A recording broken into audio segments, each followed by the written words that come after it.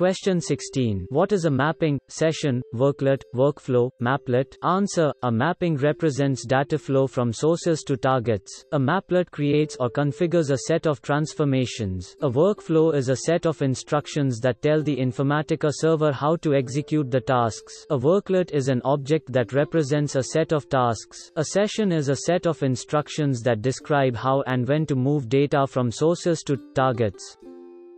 Question 17. What are parameter files? Where do we use them? Answer. Parameter file defines the value for parameter and variable used in a workflow, worklet or session. Question 18. Can we override a native SQL query within Informatica? Where do we do it? How do we do it? Answer. Yes, we can override a native SQL query in source qualifier and lookup transformation. In lookup transformation we can find SQL override in lookup properties. By using this option we can do this. Question 19. Can we use procedural logic inside Informatica? If yes, how? If no, how can we use external procedural logic in Informatica? Answer. Yes, you can use advanced external transformation. You can use C++ language on Unix and C++, VB C++ on Windows Server.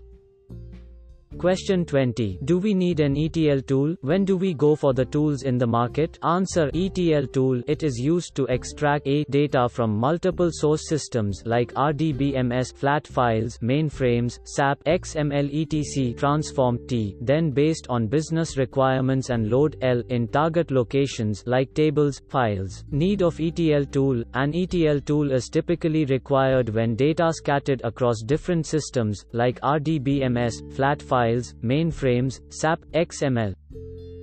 Question 21. How to determine what records to extract? Answer. When addressing a table, some dimension key must reflect the need for a record to get extracted. Mostly it will be from time dimension, e.g. date greater than equals 1st of current month, or a transaction flag, example, order invoiced stat. Foolproof would be adding an archive flag to record which gets reset when record changes.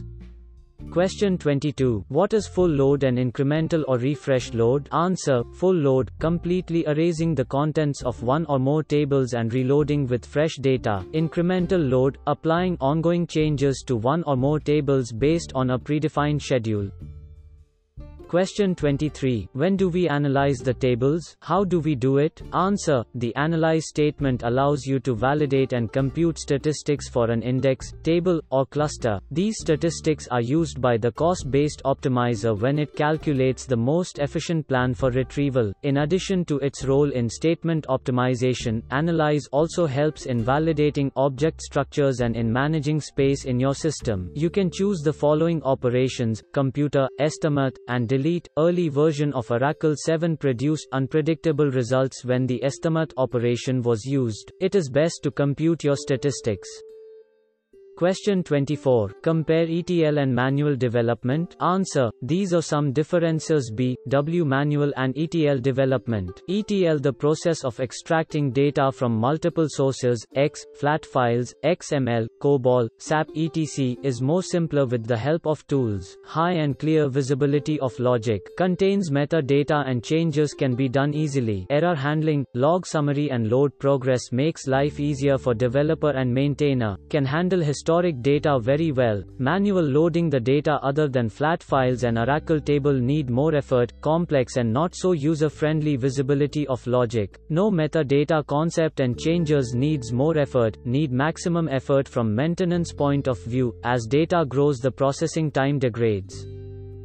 Question 25. What is real-time data warehousing? Answer. In real-time data warehousing, the warehouse is updated every time the system performs a transaction. It reflects the real-time business data. This means that when the query is fired in the warehouse, the state of the business at that time will be returned.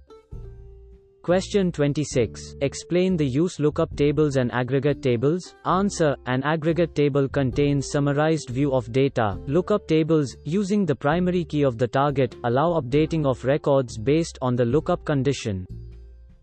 Question 27. Define slowly changing dimensions, SCD. Answer: SCD are dimensions whose data changes very slowly. Example: city or an employee. This dimension will change very slowly. The row of this data in the dimension can be either replaced completely without any track of old record, or a new row can be inserted, or the change can be tracked.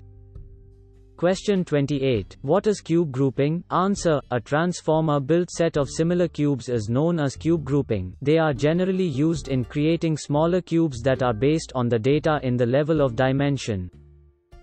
Question 29. What is data warehousing? Answer: a data warehouse can be considered as a storage area where relevant data is stored irrespective of the source. Data warehousing merges data from multiple sources into an easy and complete form.